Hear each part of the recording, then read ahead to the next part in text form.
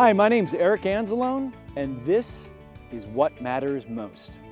Today we're coming to you from Unity Spiritual Center in Asbury, New Jersey. Unity is a loving community that provides an atmosphere of fellowship for spiritual awakening, awareness, education, and growth. You may remember Unity from our visit here in Season 2, when I got to sit down and jam with meditative guru, sound healer, and didgeridoo player Phil Shiva Jones. And today, we're here to speak with medical intuitive, author, and healer Martine Bloquiaux, who, after years as a successful international attorney and marketing executive, took a leap of faith and embraced her life calling as medical intuitive and healer. Let's go find Martine.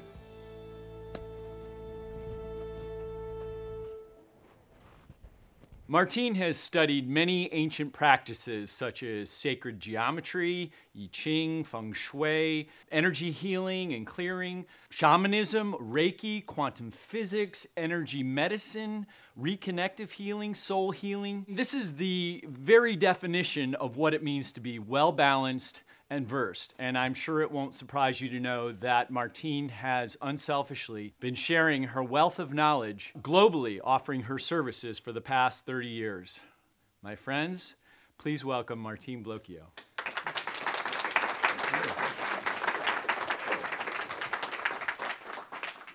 So, how did this journey begin for you? I've spoken with you a little bit, and I know as a girl, you used to go to church and see things that other people weren't seeing, right? I thought Mother Mary was alive. I didn't know why they called her a statue. Really? It went that far, huh? Mm-hmm. Did you see angels? Did you see... Well, I don't know what angels are called, but to me they're like beings. So I never knew the difference between a human and an angel, because to me they show up very tangible. Do they have the same energy as a human being? Well, how many different human beings are there? There are little ones, there are bigger ones, there are black ones, there are white ones, there are yellow ones. The same thing with angels. They show up in very different things. But did something happen to you that made you, that put you on the course that you're on now, this path? Did you have some sort of life-changing experience? I did not get cancer and healed of it, and I did not die. No, I'm not that melodramatic. But one morning when I was maybe mid-30s, early 40s, I thought, I always thought that whatever I saw was normal. And I woke up, and instead of my husband, there was another guy laying there in my bed. Wait a second, wait. This is going to be a whole other show. No. Yeah. And that's when I just, half asleep, I just, threw my arm out and say, "You out of here." And you do, what everybody does. You go to the bathroom and you're like, okay, what's going on here? What's going on here? I've never woken up with somebody. Yeah. Where he had left the room through the window, a table, literally the leg was cut in half. So not the leg was undone, but it was cut in half, and the angel that was on top of it fell on the floor and had nothing happening to it. An angel statue, not an angel statue. No. Yeah. And so I knew that it wasn't normal anymore. So for 10 days I sat up in the bed and I'm like, who are they? Where are they? What are they going to do? And then afterwards you get used to it. And you couldn't tell anyone about this, right? Because they'd be like, you're crazy. Oh, yeah, no. I had a feng shui specialist come with the bell. See, everything's gone. And I'm like, yeah, and what's that guy doing there, And was the specialist like, do you see something there? Everything's cleared. So it all depends on what you see and why you see it. That guy was there to teach me a lesson, not to be annoying or anything else. I just had to help him on. And so that's how I really started out doing more and more and trying to figure out what is it that I can do. So a lot of people called me crazy, and I was going through purgatory. And the Chinese said, you have a gift. Now use it. And that's when I went, what do I do? How do I do it? And that was about 15 years ago. Okay, so we all know what psychics are, but what exactly is a medical intuitive? Well, it was invented by Dr. Norm Shealy about 20 years ago, because there were a lot of people that could scan a body and that had psychic abilities, and they didn't like the name psychic.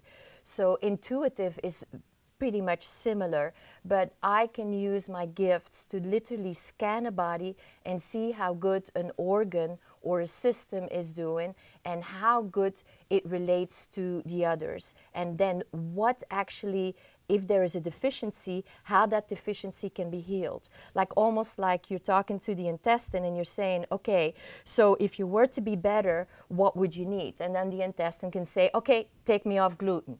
You know, something like that. It's not that simple. You know, I do study a lot and I do go to also medical conferences and I learn a lot, but everybody is different. So I have found a way to tune in and to exactly scan it and say, you know, why is that eyesight not correct? And then see if it's actually a toxic reason or a brain reason. But how did you figure out, like, when you're talking to somebody and you're going, wow, I can hear their stomach talking to me, or... No. I would say, what's wrong with this guy's pancreas? And my dad, the gastroenterologist surgeon, said, you don't even know what a pancreas is and where it is. I said, yeah, you're right, but that guy has a pancreas problem. And he said, yeah, he does. So right, because you come from a medical family. Yeah, so that's why in the beginning I did not talk to them for years about what I was doing, because I had to also learn what was going on. So one day he came to visit me in the States and he basically said, okay, well, if you're going to do this, better do it correctly. One is talk their language, talk the medical language. So a pancreas is a pancreas, know what a pancreas is. And two, never ever say that you're a doctor or go into the language of the doctor that's really purely, you know, presuming that you would know anything more.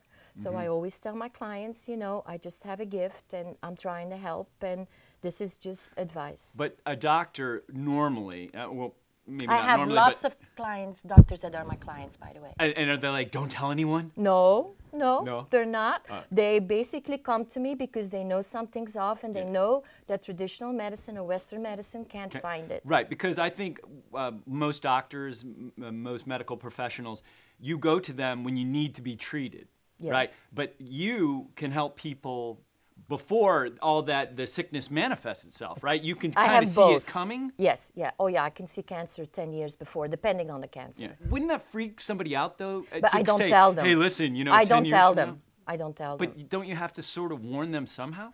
Yes, so you say, you know what, I don't really like that system, whatever it is. You know, do you have any genetics in the family, which I already know by then.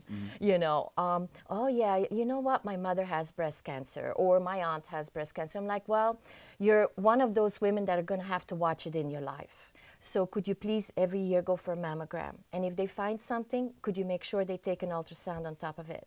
Because then they can more detailed. And by the way, cancer is really cells that go bad. Everybody has cancer. Everybody has cancer. They just don't have the cells that activate themselves. So it's all in the body already.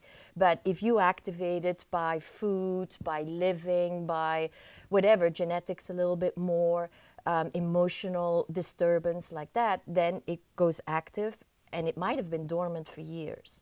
So my thing is, go back to your lifestyle, detox a little bit, do this, do that, depending on what the cancer is. Because some cancers are very mineral deficiency related or vitamin deficiency related. So you can prevent, you really can prevent. With sickness, there's the energy, attitude is also, emotional state is connected to that as well, correct? So do you help people with that as well? Yes, saying, very much. You need to be happier. Or get happier. It would be nice if you say, you be happy now. Yeah.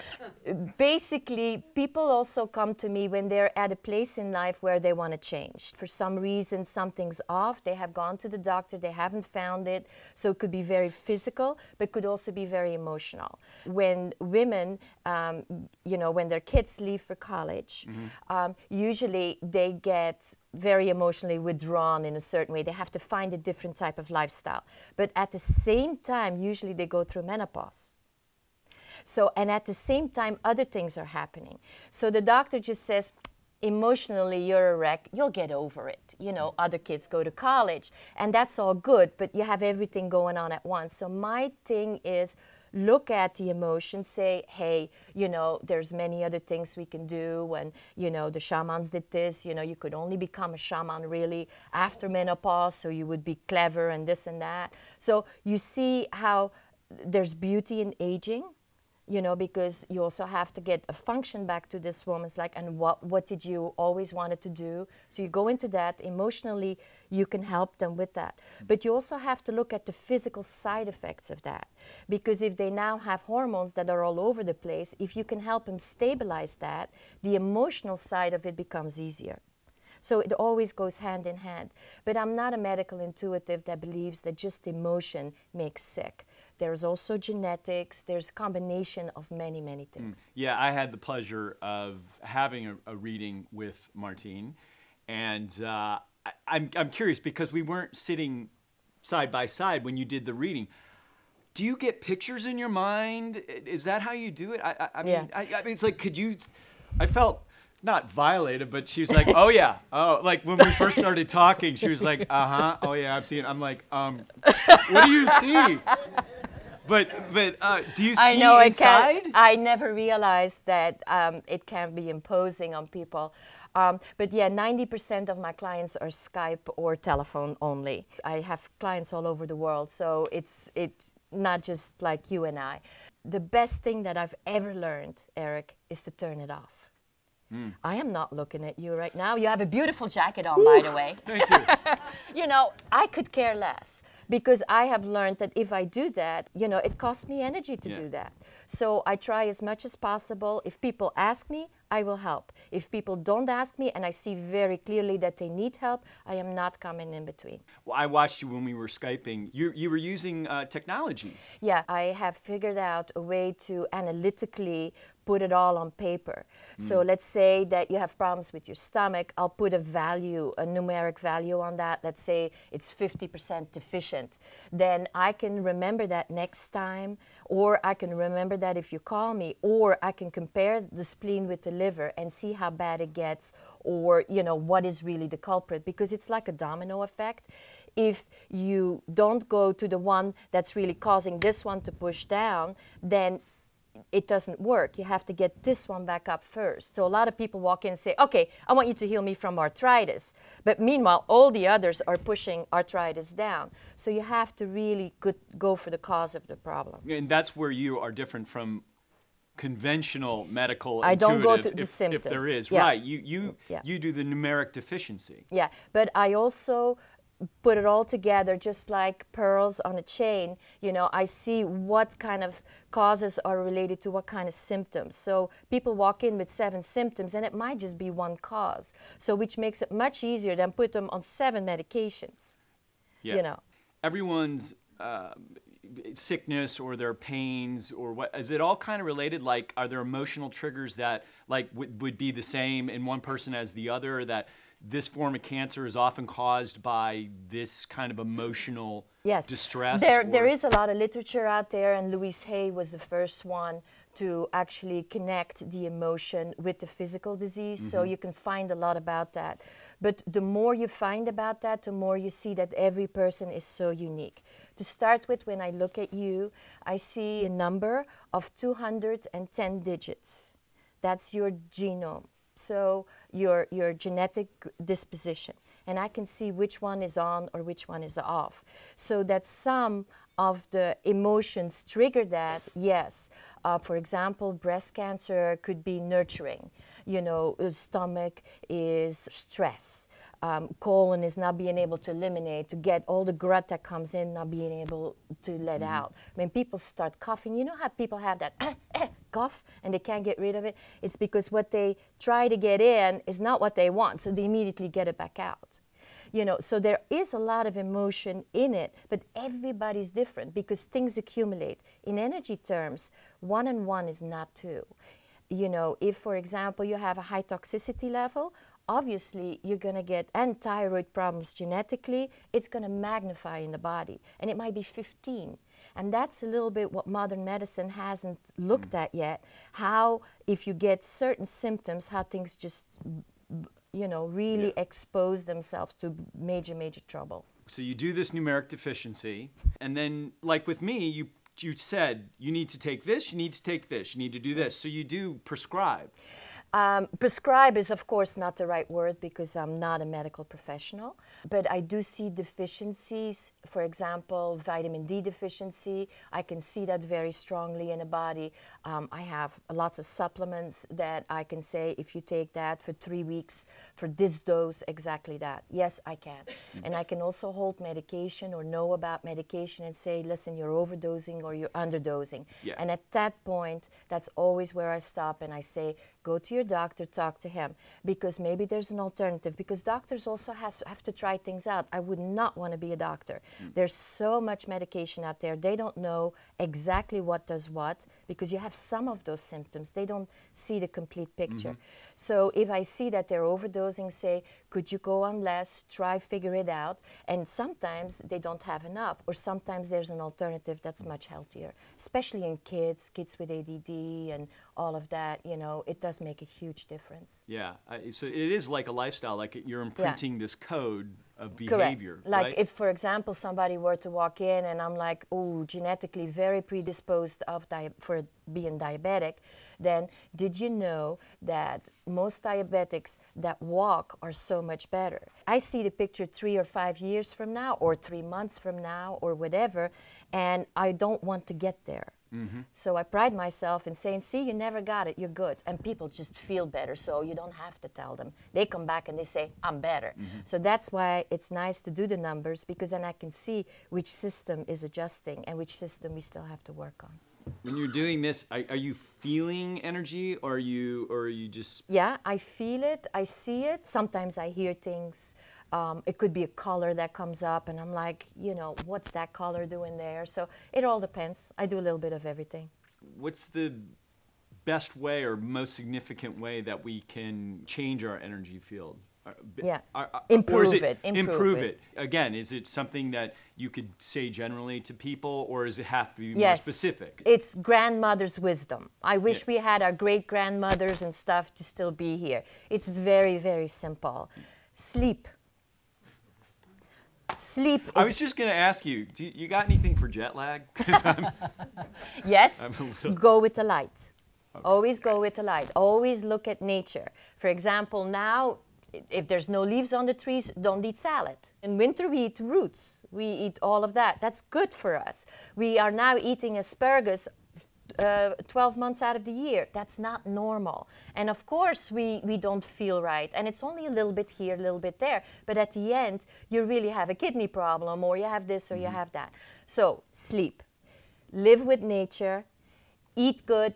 Don't put yourself on protein bars when you can have a really nice big meal. The big meal will be much better for you than to have a protein bar. Make food fun again. Make food nutritious. Not, oh, I'm thankful for this food. No, no, no, no, no. This is great food. This will nourish me. Because, for example, if you just swallow something and you don't chew it, then the saliva doesn't get into the food. Now, the first part of the stomach doesn't have any digestive enzymes. So it uses the saliva to, you know, and then people say, oh, I'm so bloated. Oh, I'm not feeling well. Well, of course not. You're swallowing your food. You're not eating it. So let's go back from feeding to eating. So simple things. And then number one, I know this is a hard one for everybody, walk. You know, we're going in our cars, we're not doing anything anymore, just walk. Life is not difficult, but we've made it very difficult because we are omitting things more and more in our life to make more time for what? You know, so let's enjoy what we have and live that to the fullest, and people really get much, much better. Yeah. Is there any room for sugar or fun stuff in there, like treat yourself occasionally? Yeah, I mean, the lady I was talking about earlier, 33, and you know, she had to go off gluten, which was no major thing because you know, gluten also influences cancer, by the way. There's lots of research out there. But she's drinking 1.5 bottles wine every night. And she said, Martine, I'll do anything, but that's not going. I'm like, yeah, we're doing it whatever, you know. It's fine. I mean, you know, whatever the problem is, chocolate is the answer anyway. So I am not going to tell you guys anything differently. So, no, you have to be able to enjoy life. But then you can't do all of it at the same time. And if you go through a period for 3 months where maybe you have to abstain a little bit to get better again, then you will figure it out yourself what makes you sick and what doesn't. There's a reason why things make you sick. Well, sickness, perfect. This is your book, The ABCs of Energy, an easy guide to what you feel but can't see. Yeah. Like you said, basically your grandmother saying, you know, it's stuff we all know. What is the relevance of being sick? There is a place for being sick, correct? Yeah, absolutely, Eric. Let's just take backache. What does a backache do? The body is so beautiful. You know, it's I can tell you what the backache does. Yes. What does it do? Well, I can't get out of bed in the morning. I can't bend over. I can't feel what is the backache doing sometimes. to you? It's saying, calm down, slow down. So you don't need to have a jet lag. Or is that too difficult for you? Oh, I was just Do in you see Thailand a week ago, so that's why. Yeah, yeah. But do you see what I'm trying to say? So you're saying the jet lag and the backache may be combined? They're all the cause of the same problem. You need to just relax and slow down for a while. Oh. Because what the body does is, if you get a backache, you're not moving. If you get a headache, you're not thinking. Do you see what I mean? So the body chooses this exact particular symbol or symptom, you know, that makes you think. Why? Why is this is happening to me? That's fabulous. And back to your book and more on that, the healing keys. Mm-hmm. You say that there are healing keys, not like the piano, but keys to life, and that just by reading this book, that you will assimilate about 70 of them. Yeah. Correct? Yeah.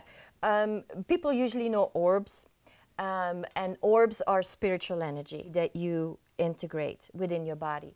The same thing is so for a healing key. A healing key is a numeric, I would see it because I see it numerically, but is a entity, information, whatever you would call it, which can help you heal. So let's say that you have a tendency towards breast cancer, but you sit next to a breast cancer survivor, you can actually be healed. But only from a person that has experienced it and has learned it completely. So you don't have to go to a healer. You look in your environment, even nature heals that way, and that's called a healing key. I have found a way to write it down so it's almost like hidden in the text. Have you ever heard that the Bible can be decoded in numbers and stuff? Well, it's the same thing. You know, so when we have this gift, we just write, and basically in the writing, you can find that. Now, there's 70 keys in there.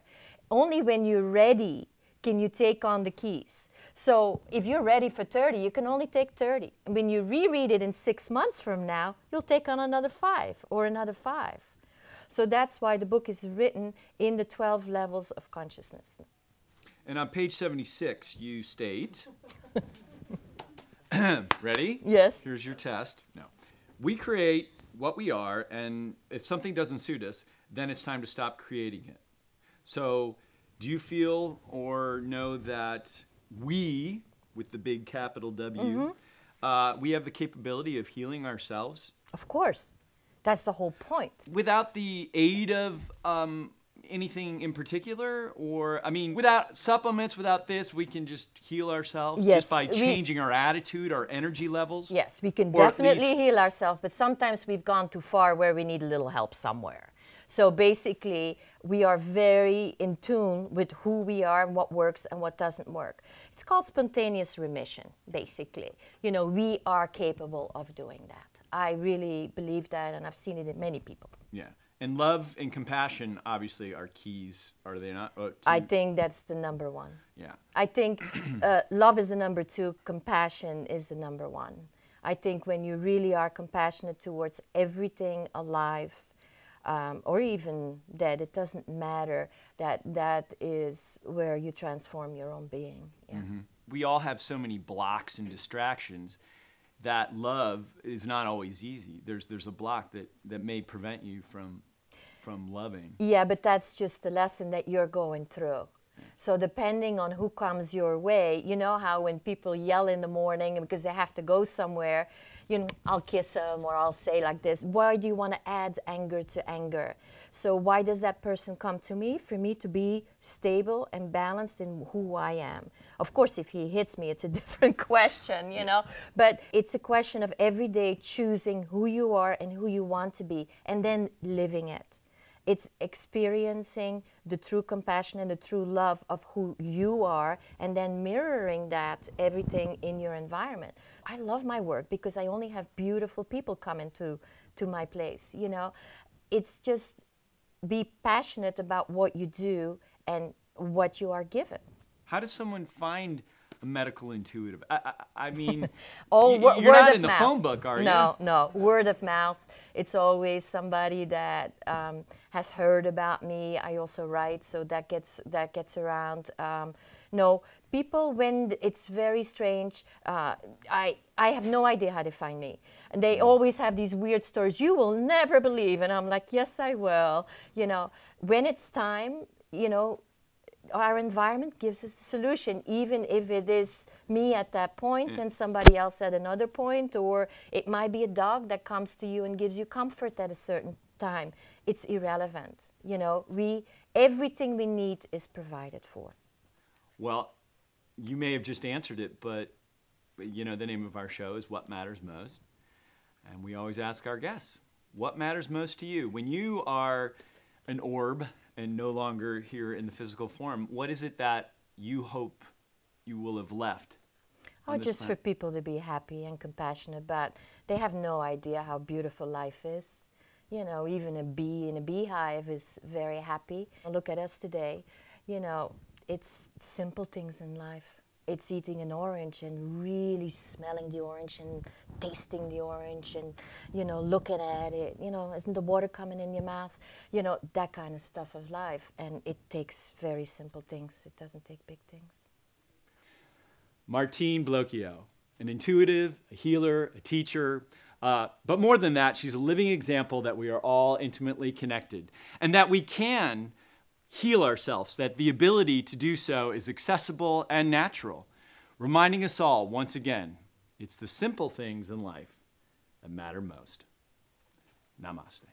Thank you. Thank you for having me. Very good.